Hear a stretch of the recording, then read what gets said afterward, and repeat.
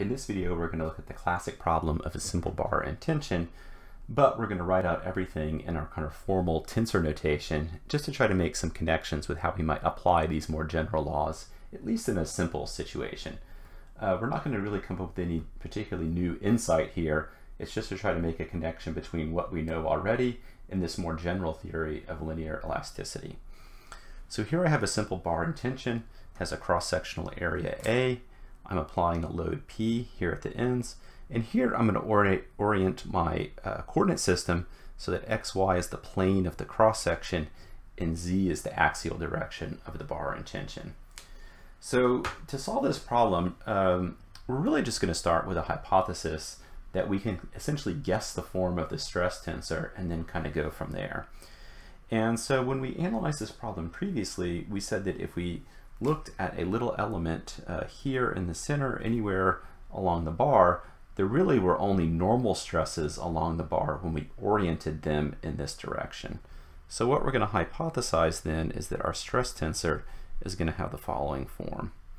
So in the XY plane, there's basically no stresses, so everything is 0.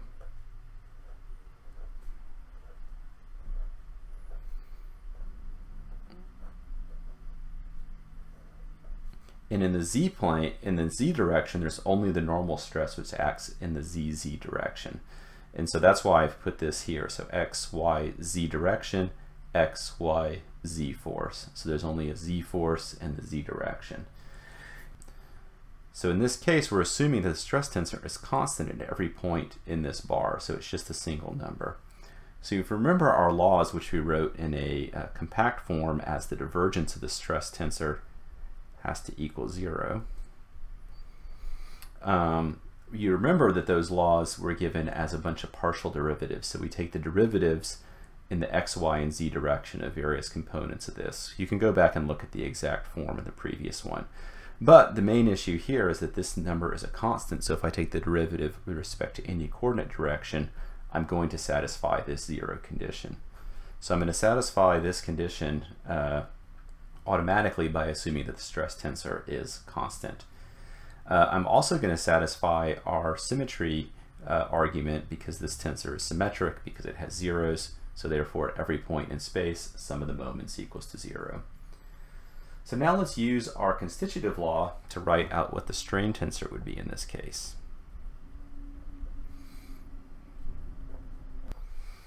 And so if I simply substitute our assumption for the stress tensor into the strain tensor, I get something that looks like this.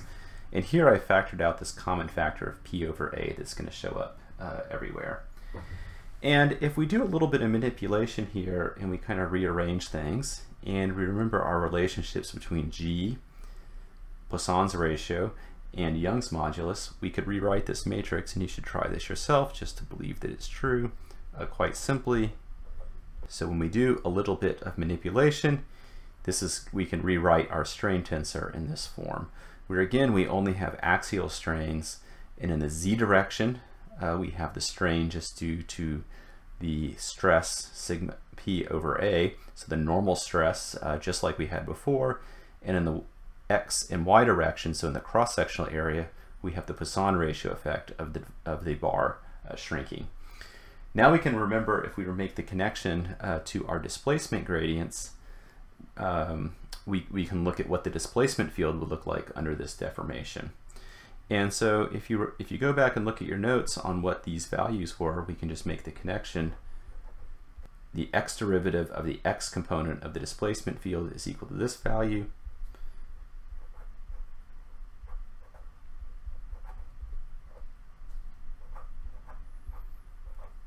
Likewise for the vertical component. And then finally, this component here, we simply that. Now these are easy equations to integrate because I just have partial derivatives equaling constants, so that it becomes a quite simple set of equations. And so this would be our final result for the displacement vectors u, v, and w, which we know up to a constant of integration. Now the constant of integration we would have to set by some condition, And in this case, probably the easiest thing to do is set the displacement to be 0 at the center, and maybe set our coordinate system to be both at the center and the xy plane and in this plane, but in that case it's completely arbitrary. So if we set a particular point to be fixed at x, y, and z equals to 0, then our constants of integration go away and we have a simple formula like this. And so what does that mean? Well, it's quite simple, because we can look at what these displacement vectors look like in different planes. So in the cross-sectional plane as well as in the plane of this. Okay, so let's sketch some displacement field vectors. So I'm going to kind of exaggerate the cross-section here. So I'm going to draw the cross-section in the xy plane. So this would be the cross-section of the beam. And then this is the distance along the beam. So this will be the yz plane. So going back to our model rubber beam here, this plane is the cross-section. This one would be this one. So here I'm just exaggerating the size just to make it easier to draw things. So the vector field that we found for the displacement all has this common factor of P over EA. And if we think about the units there, this is a dimensionless quantity, right? Because E is force per unit area, right? Stress is the units of E. So when I multiply force per unit area by area, I get force. So force over force, so it's dimensionless. So each of the vectors for the displacement has the coordinate system x, y, z. These two in the xy plane have a factor of minus nu, Poisson's ratio. And remember, like a typical metal, this might be something like a third. Okay, so let's sketch the vectors in the xy plane. So if I go out some distance in x, but 0 in y, my vector would be have a certain quantity of Poisson's ratio in the x direction, negative, and 0 in this direction. So I'm just going to use kind of a 1 unit here. So there's my kind of vector pointing that way. So what that means is this point moves from here to here. Okay, if I move to the left in x, now I'm at a negative x, my vector becomes positive, meaning it also points back towards the origin. So if I plotted the vector here, it would be of opposite direction of that one, but pointed kind of towards the center. And by the same argument, I think you can see that the vectors at the top and the bottom are going to have also that same magnitude and also be pointing inwards. If I go to the corners, so equal value of x and y, I'm going to have a vector at 45 degrees coming in. So each of the corners is going to move kind of inwards like that.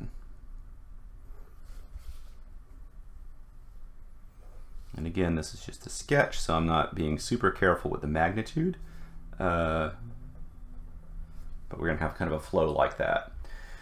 Now if I half the value of x, so now I'm going to look at kind of points along here, so kind of closer in, we see that the value of the vector decreases. So even though the direction is the same, if I kind of moved in halfway, my vector would look like that.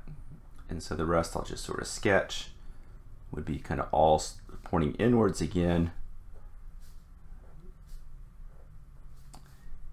And at the center, when x and y are 0, there is no vector. So everything just kind of flows to the center with the actual displacement being greater out at the edges, but the actual strain being kind of uniform throughout.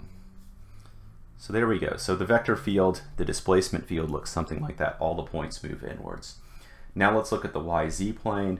Very similar argument, except now our z vectors are positive. So if I move out this way, it means the displacement is outwards.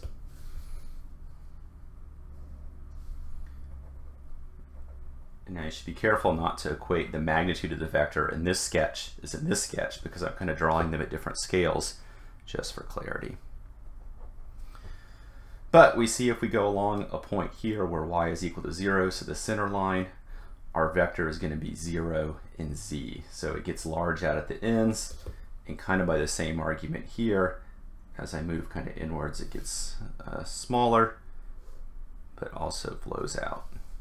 And as we get closer and closer to the origin here, the vectors get kind of smaller and smaller and smaller. So something like that. But now if we move off axis, so now I go up in y, so y isn't 0, we have a vector which has a negative component downwards. So that means if I look at the edge out here,